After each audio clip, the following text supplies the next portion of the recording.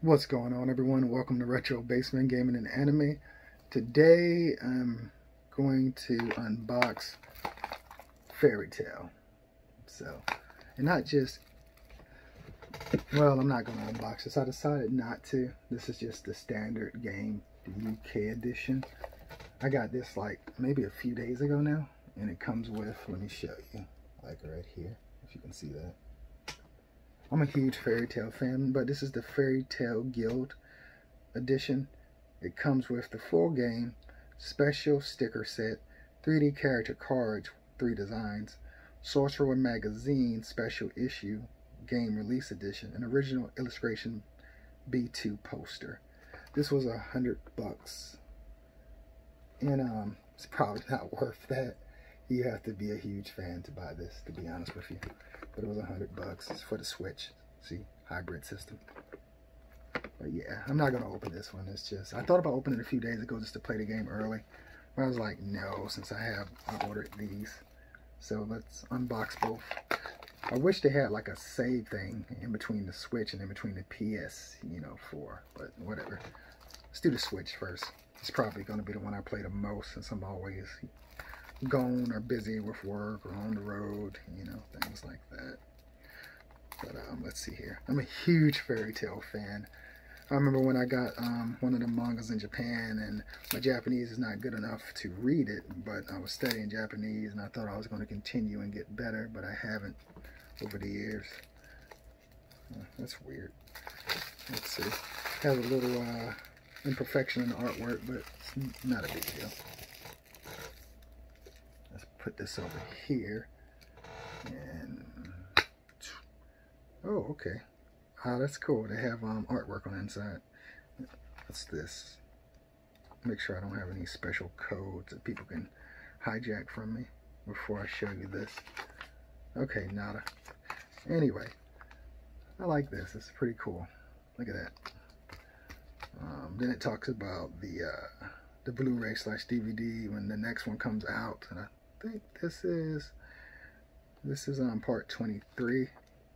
Natsu. I guess this is when they start when it starts winding down in the series. Then this is how they did the manual. You get a QR code or whatever they call them nowadays. Then right here. It's interesting that they do manuals that way, but okay. So this is the Switch version. Can't talk today. But there you go. So let's go for the PS4.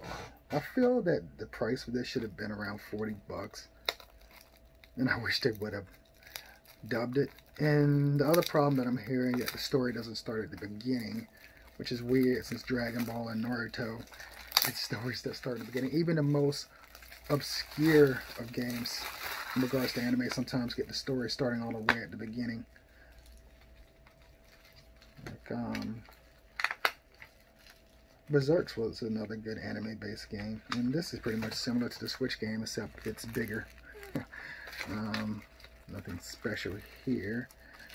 Oh, you don't even get oh, the manual QR code is down here instead of being where it was on the Switch one. That's interesting. Then you get the same artwork, and of course the disc itself, the same artwork. For anybody who's going to buy the PS4 version, or do what I did, buy the PS4 Switch version and the Guild version if you're a massive fan. I'm wondering how this game is going to do in sales, but who knows. Anyway, this is the Fairy Tail unboxing. Oh, I did order a Fairy Tail Funko Pop too, which is kind of funny. That's for my other channel though. It's Natsu. But anyway, you guys are awesome. Thanks for watching the channel. And yeah, this is the whole Fairy Tail thing. I just felt no need to unbox the Guild version. But here we go. All of these, man. It's kind of crazy. You gotta be a massive fan to go all out like this. But yeah. Fairy Tail's a silly show. I know some people probably think it's the dumbest show in the world, but I found it funny, especially during the first few seasons. I mean, it really was pretty fun show. Silly about friendship and everything else. But it did get a little weird towards all the other seasons. But I think they did a pretty decent job finishing it off, and I'm hoping we get the what is it, a 100-year blood war? No, that's Bleach. Can't wait till that come out next year if it doesn't get postponed with everything going on. But the fairy tale, the other arc, I hope that gets adaptation. I forget what it is. What is it? And that's sad, and I'm a fan, and I can't remember. I have all this Bleach stuff sitting over here, and I don't remember what it is, but remind me in the comment section below what it is, or maybe I just look it up. But yeah, anyway, did you purchase the fairy tale game? If so, what are you thinking in regards to it right now? From what I've seen, to me it looks like a 7 or 8-ish. I haven't looked at the Metacritic score yet, or any of the other like IGN and major websites, because what I've seen, it's an RPG, and I think that's cool. Normally we just get fighting games, and I thought this is pretty cool. Actually, this game was delayed too. It's supposed to come out so sooner than this, and they delayed it.